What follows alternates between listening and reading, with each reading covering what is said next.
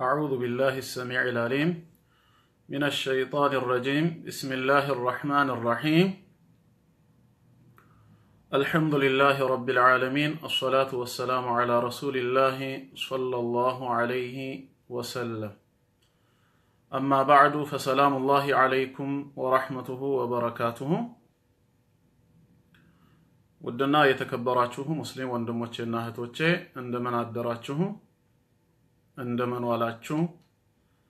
እንደምን አመሻችሁ አልহামዱሊላህ ረብል ዓለሚን በጣም ደህና ነኝ ብዙ አልቆይም ጥቂት ደቂቃ ብቻ ማስተካከያ እንድሰጣችሁ ነው የ4 ወይም የ5 ደቂቃ ሐሳብ ብቻ ነው ከትላንትና ወዲያ ከወንጌላዊ ተክሉ ጋራ ሃይማኖታዊ ውይይት አድርገን ነበር ውይይቱም ሰላም የሰፈነበት ነበር አንዳችን የሌላውን እምነት ሳይተች እርስ በርስ በመደማመጥ በአንድ ርዕስ ላይ የተወሰነ ቆይታ አድርገን ነበር እሱም የአላህ ቃል የሆነው ቅዱስ ቁርአን ከመጽሐፍ ቅዱስ የተወሰደና የተቀዳ ነው ወይስ አይደለም በሚል ለአንድ ሰዓት ከ55 ደቂቃ አብረን ቆይተን ነበር ሁላችሁም እንደምታውቁት ያው የተከታተላችሁ ኋላም ላይ ከተቀዳው ላይ እንዳዳመጣችሁት ማለት ነው እና በዛ ውይይት ላይ የአላህ ቃል የሆነው ቅዱስ ቁርአን በምንም አይነት መልኩ ከመጽሐፍ ቅዱስ የተወሰደና የተቀዳ አይደለም ለዚህ ምንም ማረጋገጫ የለውም የሚለውን አቋም ይዤ እሱ ደግሞ የተወሰዱ ነገሮች አሉ በማለት እየተወያየን ይያለ ቁርአን ከመጽሐፍ ቅዱስ በፍጹም ሊቀዳና ሊወሰድ እንደማይችል ከሚያመላክቱት ውስጥ አንደኛው ረሱል ሰለላሁ ዐለይሂ ወሰለም ማንበብና መጻፍ እንደማይችሉ የአላህ ቃል መናገሩ ነው ስለዚህ ከመጽሐፍ ላይ የተጻፈን ነገር ማንበብ እንዲሁም በእጁ መጻፍ የማይችል የሆነ ነብይ እንዴት ሆኖ ነው ከመጽሐፍ ቅዱስ ላይ ሊወስድ ሊኮርጅና ሊቀዳ የሚችለው የሚለውን ሐሳብ ባነሳው ጊዜ ከወንጌላዊው በኩል የተሰጠው ምላሽ ካስታወሳችሁ ቀጥታ ከመጽሐፍ ላይ መኮረጅ ብቻ ግዳጅ አይደለም ይህንን የሃይማኖትን ትምህርት የሚያውቁት በአረብ ሀገር ላይ በየዓለሙም ተሰራጭተዋል እሳቸው ደግሞ ከነሱ ጋራ ይገናኙ ስለነበረ ከነሱ ሲነገር የሰሙትን ነገር አስተላልፈው ሊሆን ይችላል የሚል ሐሳብ አቅርቦ ነበር እዚህ ላይ እንግዲህ አንዳንድ እህትና ወንድሞችም ያነሱት ጥያቄ ስላለ ነው እኔ በወቅቱ የመለስኩለት ምላሽ ይህንን አካሄድ እንኳን ራሱ አንተ ያልከውን እንዳንቀበለው የሚከለክለው ክርስቲያኖችና አይሁዶች በመዲና አልነበሩም ክርስቲያኖች የመን ጠረፍ አካባቢ ላይ ነበር የሚኖሩት ነሳራ ነጅራኖች አይሁዶች መዲና ላይ ነበር የሚኖሩት ስለዚህ በመካ ላይ ደግሞ ወደ 86 የሚጠጉ ሱራዎች ወርደዋል እነዚህን ሱራዎች ከማን አመጡልን ነው የሚል ሐሳብ ተናግሬያለሁ አሁን አንዳንድ ሰዎች ያነሱት ጥያቄ ምንድነው ክርስቲያኖች በመካ ላይ አልነበሩም በየመን የሚለው ላይ ወረቃ ኢብኑ ነውፈል የት ነበር ታዲያ የሚል ጥያቄ ተነስቷል በደንብ አድምጡ ከልባችሁ ወረቃ ኢብኑ ነውፈል የኸዲጃ ረዲየላሁ ዐንሃ ያአጎቷ ልጅ ነው የነበረውም በመካ ነው እና የሚሉ ከሆነ የአንድ ክርስቲያን ወይም የሁለት ክርስቲያን በዛች ከተማ ላይ መኖር ክርስቲያኖች ነበሩ ማለትን ያስይዛል እንዴ በምንኛ ህግ ነው ይሄንንስ እናንተ የምትናገሩት ምክንያቱም አንደኛ በማጆሪቲ ህግ ማይኖሪቲ ማጆሪቲ ውስጥ ነው የሚካተተው ላ ሁክመ ሊናዲር ነው ናዲር የሆነ ቁጥር ውስጥ የማይገባ ነገር እጅግ አናሳ የሆነ ነገር ሁክም አይሰጠውም በበዛው ላይ ነው የሚጠራው ከነዛ ሁሉ ነዋሪዎች አንድ ሰው ወይም ሁለት ሰው አገኙና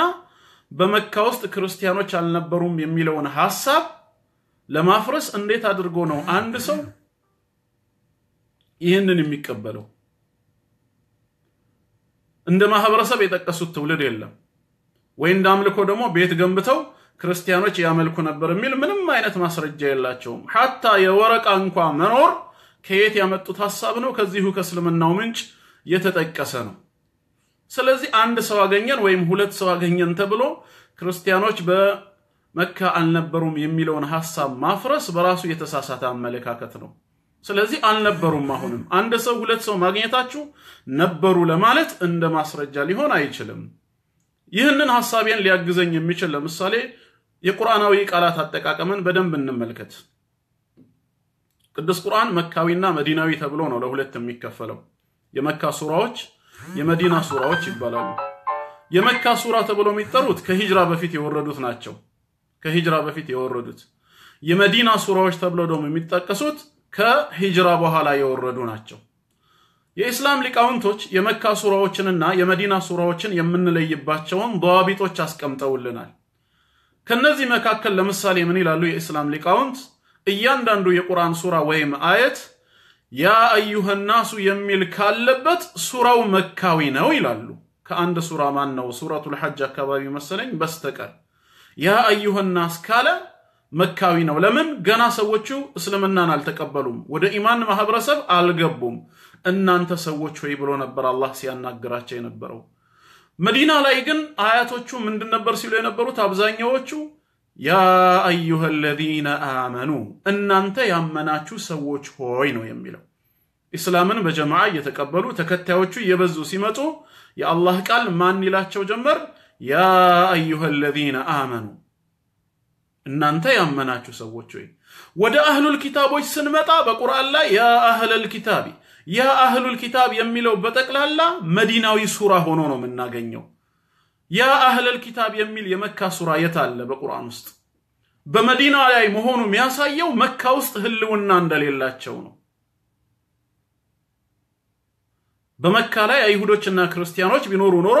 አላህ እነሱን ሙኻጠባ በማድረግ በማናገር ወደ እስላም ይጠራቸው ነበር እነሱን ሲጠራቸው ደግሞ አንደኛው ማን ብሎ ነበር የሚጠራቸው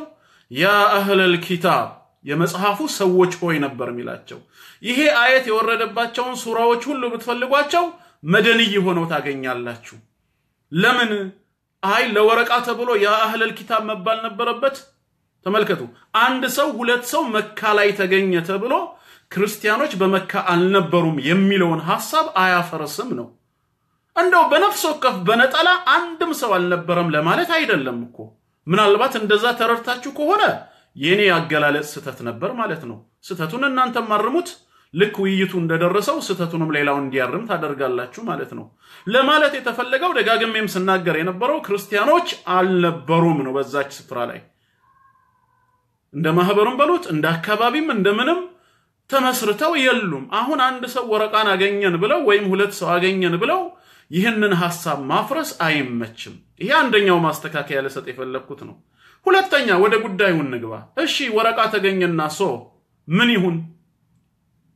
ወረቃ ተገኘና ምን ይሁን እንደው ቢባል እንኳን አቡሐይደር ተሳሳተ ነበር የሚባለው አይ ከወረቃም ኮርጀዋል ወደሚለው ለመንደርደር ነው ወደዛ ደግሞ ከሆነ ትልቅ ማስረጃዎች እዚህ ውስጥ አሉ አንደኛ ከወረቃ ጋር ረሱል ሰለላሁ ዐለይሂ ወሰለም ነብይ ሆነው ከመመረጣቸው በፊትም አልተገናኙ አንድ ይሄን ያዙ ሁለተኛ ከወረቃ ጋር የተገናኙት ሱረቱል አለቅ ከወረደ በኋላ ነው ምናልባት ወረቃ ከሱ ወስደው ከወረቃ ተቀብለው ነው ከተባለ ሱረቱል አለቅን ከማን ወሰዷት ሒራ ዋሻ ውስጥ አይደለ እንደ ወረደው ከቁጥር 1 እስከ 5 ያለው ኢቅራ የሚለው በዛ ሰበብ አይደል ፈርተው ወደ ቤታቸው ሄዱ ገቡ ሸፍኑኝ ከናንቡኝ ብለው ነው ረሱል ሰለላሁ ዐለይሂ ወሰለም ትእዛዝን ሰጥተው ለባለቤታቸው የተኙት እንደውም ሌላ ሱራ አብሮ አልወረደም ያ አዩሃል ሙደثር አንተ ተከናናቢ ሆይ አይደል እንደ ያላቸው ቁም ፈአንዚር ተነሳ አስጠንቅቅ ይላል ታራ ይሄ በማን ሰበብ ሊወርድ ነው ሄደው ከወረቃ ከሆነ ቁርአኑን የተቀበሉት ይሄንንም ይዩት ሐታ ምናልባት ወረቃ ክርስቲያን ነበር ሚለውን ሊከራከሩበት ከፈለጉ ማለት ነው ይሄንን እንኳን ራሱ ምን ሊያደርጉት ነው በሶስተኛ ደረጃስ አንድ ጊዜ ብቻ ነው ደግሞ የተገናኙት በኸዲጃ ረዲየላሁ ዐንሃ ሰበብ ነው እሳቸው ሄደው ፈልገውት አይደለም እሱም እሳቸው ጋር መጥቶ አይደለም እሷ ሄዳ ነው